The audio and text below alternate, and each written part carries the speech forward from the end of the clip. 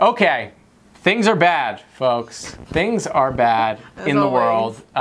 We like reporting on climate change on the Fowler Show, and things are just getting really bad. I mean, this is honestly going to be a situation, I'm calling it now, where 50 years from now, we're going to be like, oh my God, we are so screwed. Why do we do this? So, more bad news. Unexpectedly, a widespread melting of the permafrost, which you probably learned about in high school in one of your science classes, could set off a greenhouse gas time bomb. Now, believe it or not, one of the largest sources for carbon dioxide or greenhouse gases, including methane, is in fact the world's permafrost. It is a layer of wet soil that is permanently frozen that exists around the upper ring of the Earth, close to the Arctic area.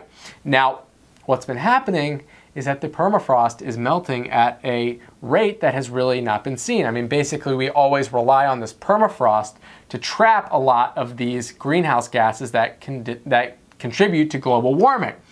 Now we're in a situation where scientists are like, oh my God, the permafrost is melting. And that is really bad because you're basically releasing stores of these greenhouse gases that have been dormant for centuries that are now going to be up in the atmosphere. And meanwhile, like, we're already just doing whatever we want and, you know, dumping carbon dioxide into the atmosphere from our cars. What do you think, Tamara? Are we screwed? Yes. I feel so bad for these scientists.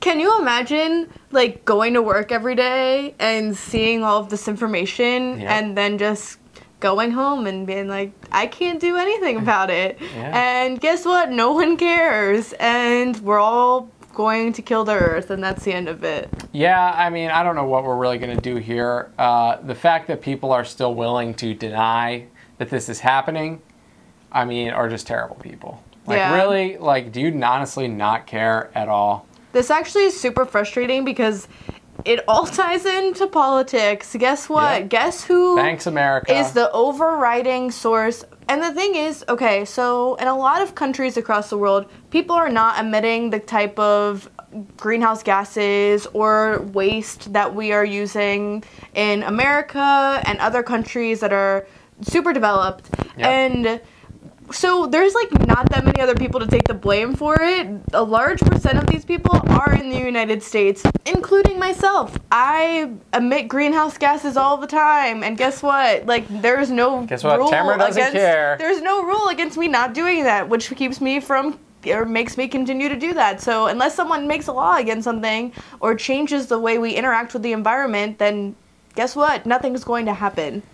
Except for the end of the Earth being livable. Relatively soon, unless we figure it out. All right, folks, let me know what you think in the comments below.